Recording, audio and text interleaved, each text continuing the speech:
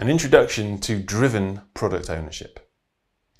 Good product owners know how best to use Agile tools and artifacts. Great product owners are driven to develop their subtle, softer skills. The product owner job is probably the most demanding role on an Agile team, certainly in terms of responsibilities and daily duties.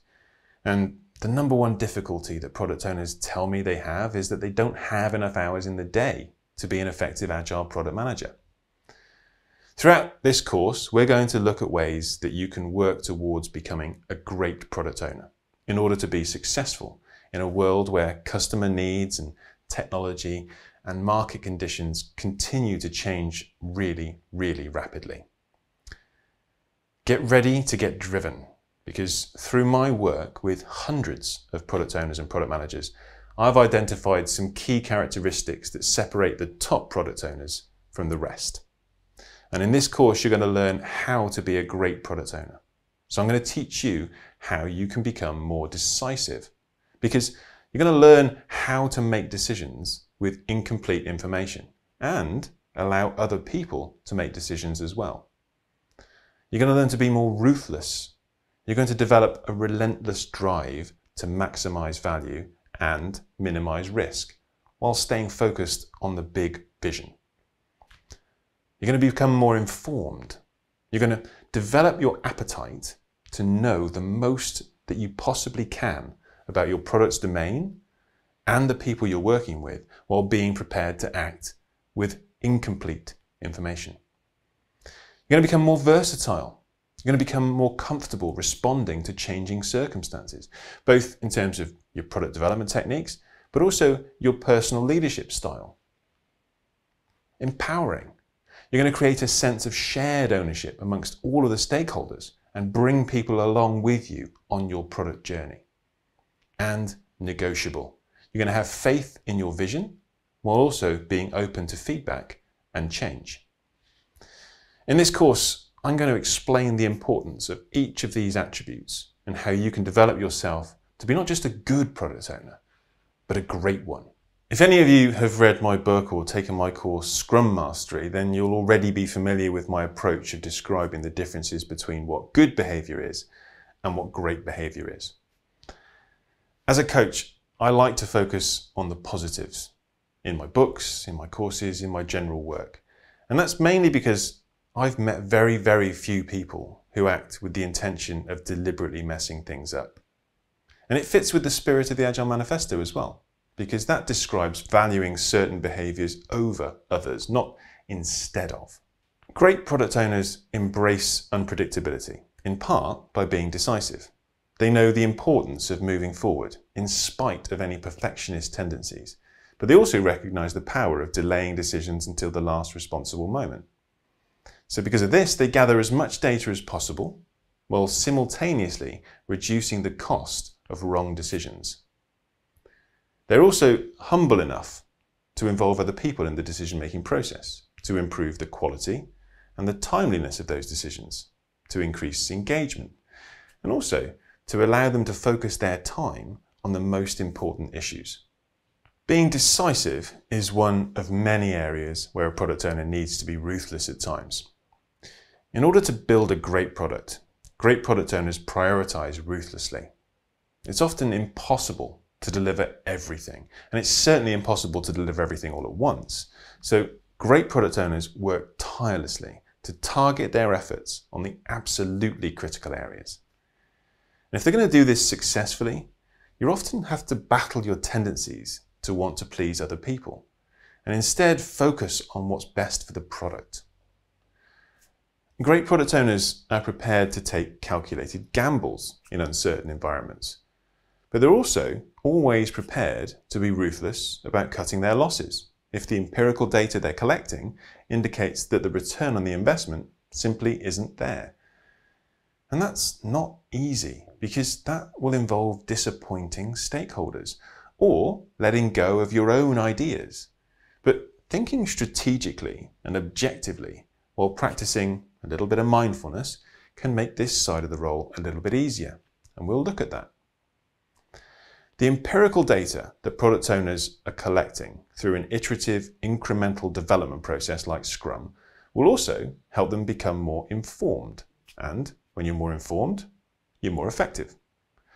As well as gathering as much information as possible by researching the market and the users and the technology and the product space, great product owners realize they most likely will have to act with incomplete information, and because of that, some degree of uncertainty. Great product owners also work at becoming informed about themselves, their cognitive biases, where they have gaps in their understanding. They know that as well as being able to answer the team's questions, they've got to be willing to tap the collective knowledge of the team by asking curious, humble, illuminative, limitless, and direct questions. And we'll go through each of these later on. Knowing when to answer questions and when to ask questions is a good example of a driven product owner being versatile. There's a lot to be said for a product owner providing clarity and stability to a team that's operating in an environment of uncertainty and change, but the best product owners never let their reliability become rigidity. They adapt their leadership style based on the circumstances, building rapport with the team and stakeholders while maintaining the necessary professionalism to have really crucial conversations when it's necessary.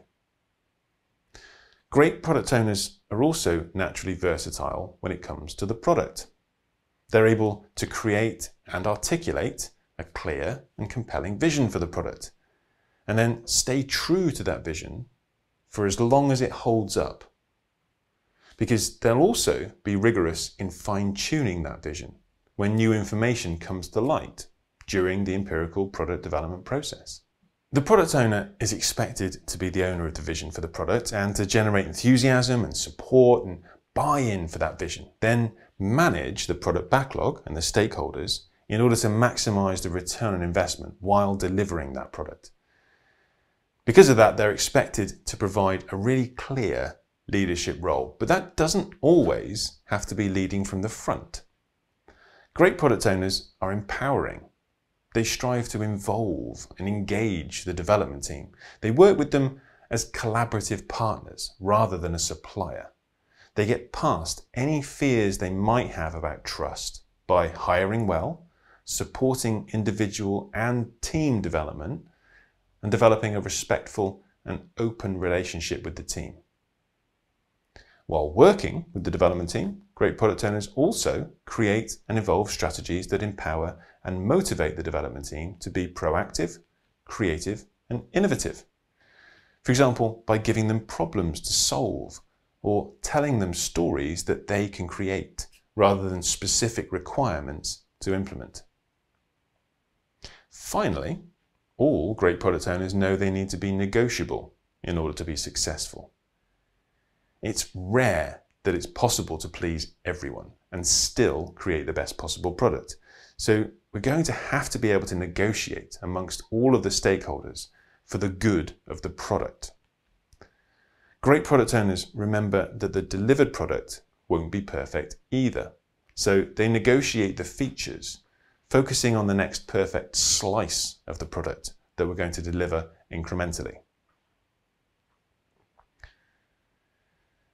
Iterative incremental product development will inevitably involve mistakes. Great product owners negotiate risk by avoiding bad mistakes, while also tackling their inner perfectionist by embracing the power of making good mistakes early, or maximizing learning, as it might better be known. Being an agile product owner is a tough job, but it's a highly rewarding one. There are loads of tools and artifacts available to make the practical side of the job slightly easier. But no matter what product or service we're building, the process is inevitably going to involve people. Therefore, the biggest difference between the good product owners and the great product owners is how much they've grasped the subtler, softer, more people-focused characteristics required to master the role. This course will inspire you to become a more driven product owner.